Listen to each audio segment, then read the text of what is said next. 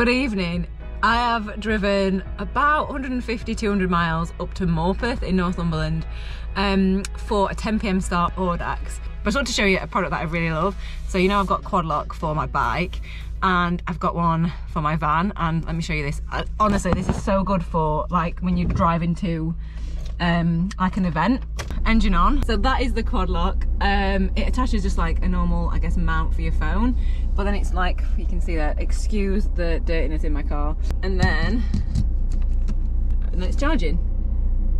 So when we set off, I'm not going to have like a half-eaten battery, and I used to have one that used to go into like the air vents, and God, it used to just drop off all the time. It was too low down, not ideal, and that is just a really, really good thing. This is like pre-Audax.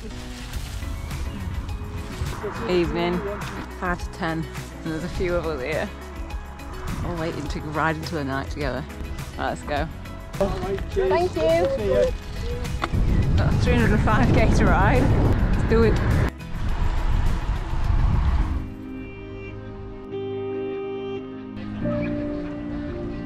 You can't see me, but it's really, really windy as well. It's 1:45 in the morning. We've just had to stop for a chamois cream stop. Yesterday I wore some really tight, like, yoga shorts, and they basically rubbed me up the wrong bloody way, and I'm really sore.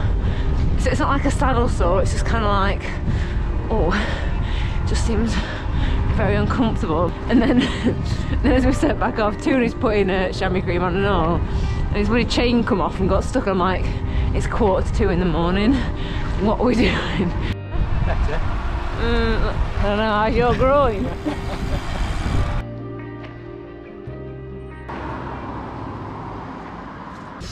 I'm so sore. I don't even know what to do.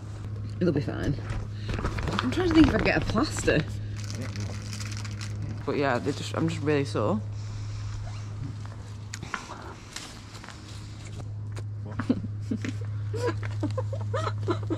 What's that? Caffeine pills. It's 2 in the morning. What can I do? You could bail. I'm not bailing. Dress him. You see that, or a foil blanket? Shall I just try it? You could try it. Just crossed over into Scotland. So yeah, this route is basically a big circular route. Starts in Morpeth, Northumberland, and just basically goes up into Scotland, and then loops back through Kielder, and then back around to Morpeth. Oh, my bandage! It's really early in the morning. It's probably like 4:30. I just need to stop and have 5 minutes just with my eyes closed. The sun has come up, but we're about halfway. Well, coming up to halfway. We'll get around. But of all the big rides I've done, and this one was, I just thought, oh, it'll be tough because it's through the night. I didn't think I'd get pain like I have got, but yeah. No moaning, not complaining. The weather's nice, and I've got food in my bag, so all good.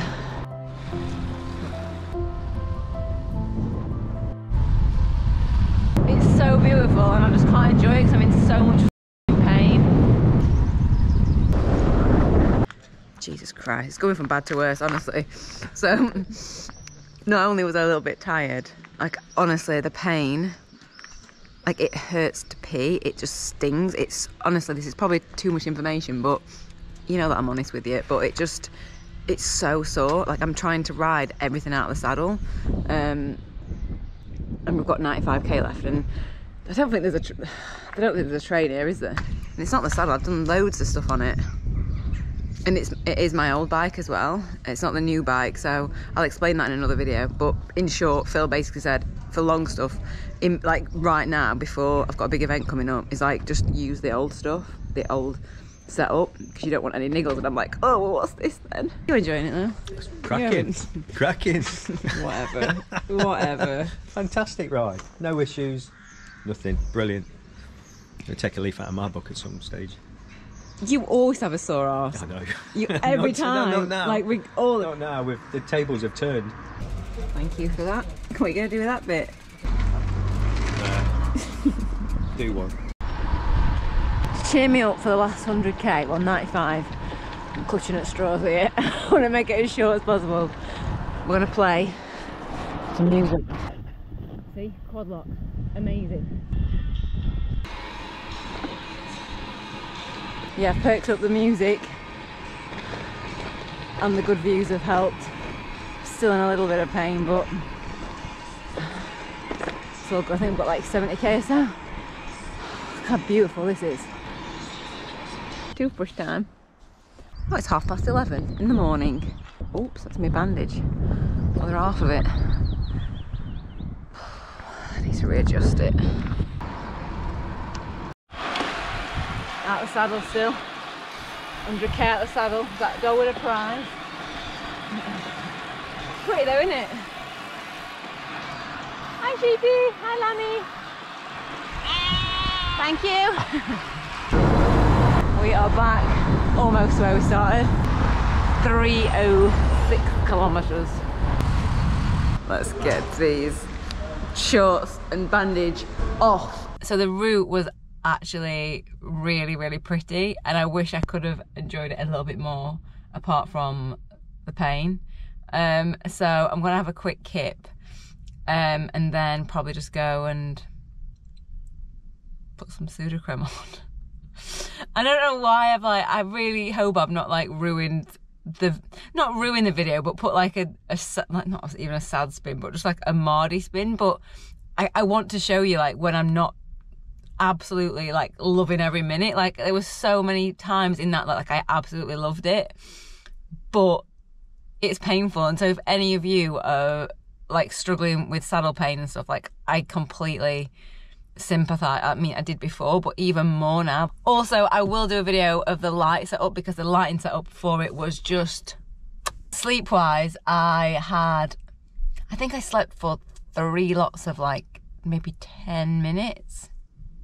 And it's weird how much difference that makes. I don't know how people go through the night and like don't have any sleep.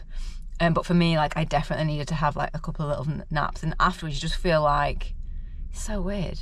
You just feel like really refreshed and like, right, let's go. Any questions? Leave them in the comments. Okay, goodbye. Bye. I'm just editing this video. I just want to add that I don't recommend anybody ride in pain, but I think for this particular loop, there was no easy way of getting a train back, for example. So I was like, oh, and because I was with Darren, I felt quite safe. So I was like, oh, it'll be fine. And the cause of it, I'm just trying to work out like what actually caused it, because I've ridden that setup so much that I think it's one of 2 things. And hopefully you can learn from this and not have the same scenario and the same pain. So the first thing, on the new bike, I rode it maybe once or maybe just once actually with the saddle that it was too high.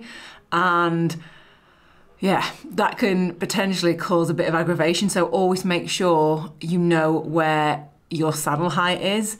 And yeah, that's the one thing. And the other thing is those bloody shorts. Like I think they just had like a really thick seam, and they were really expensive, like yoga shorts as well. But anyway, so I hope you can learn from that. And yeah, thank you for watching. I'm sorry it's not like necessarily like a really like fun, happy video, but as I said earlier, like I feel like I need to show, because part of me was like, do I even upload this? When I was watching it back, I was like, God, I'm just moaning. But I do want to show that it's not always amazing hills, amazing climbs, and amazing rides. Sometimes it is a bit tough. So yeah, see you all next video. Yeah. You know? Yeah. Oh. Ouchies. No! Oh, for God's sake. Don't be disgusting. I'm going to put that in.